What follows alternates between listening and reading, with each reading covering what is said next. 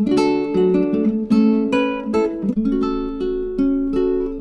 so in this lecture we are going to discuss about bijective functions. So let f from a to b be a function, then this function f is set to be bijective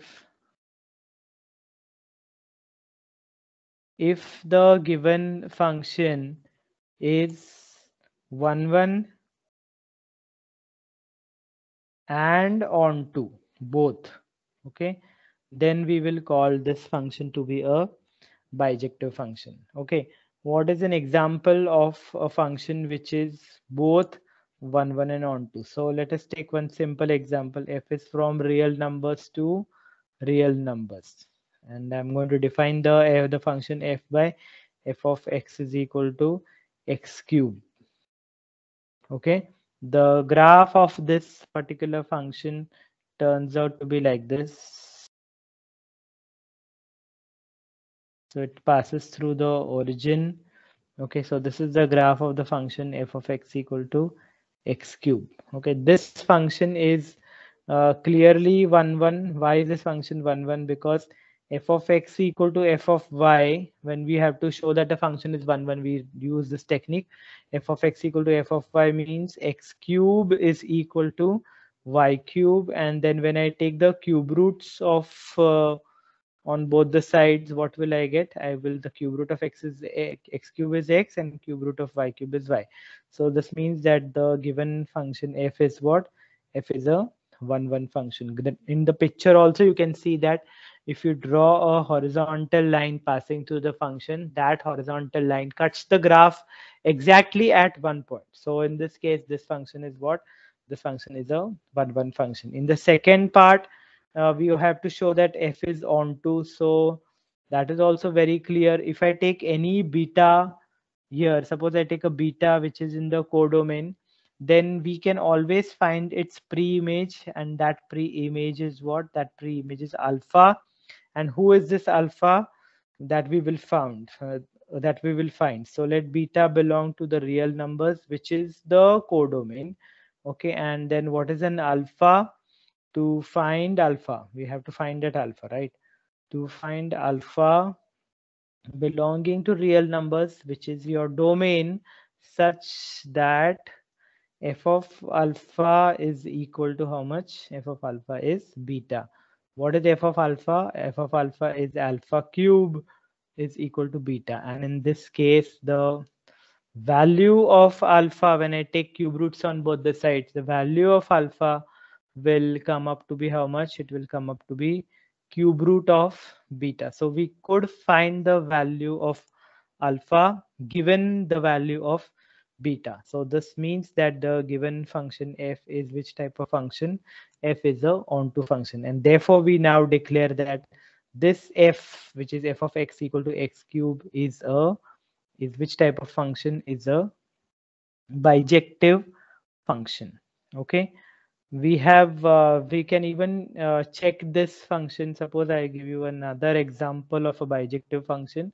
So f is from r to r, and I'm going to define the function fx is equal to, say I'm going to have 2x plus 4. Okay, is this function a bijective function? Is f bijective? So we will have to check whether this function is a 1 1 and onto function both, right? So it is clearly 1 1 function. Now why is it 1 1? So let me consider f of x equal to f of y, and therefore I will get what? 2x plus 4 is equal to 2y plus 4. So the 4 will cancel from both the sides. Okay, and then I'm left with only what? Then I'm left with only two terms, which is 2x and 2y, and then this 2 and 2 will also cancel each other, and I will get x is equal to how much? X is equal to y, and therefore this function will clearly become what? The function f is a 1 1 function, right? And why is it onto function? Okay, what is the graph of this function? The graph of the function y equal to 2x plus 4. This is a line which is passing through the point 0 comma 4. Okay, so this is y equal to 2x plus 4. Okay, so clearly when I draw an horizontal line, this horizontal line cuts the graph exactly once. So the function is clearly 1, 1. And if you draw any horizontal line through the codomain, it is always cutting my graph. So this means that the given function is a onto function also. So how will I check the function is onto? Mathematically, I must justify this, okay, that f is onto. Okay, so let beta, if you take any beta over in this on this picture, in this picture, if I show you, if you take any beta on the y-axis, you must be able to find the pre-image, and that pre-image is this alpha.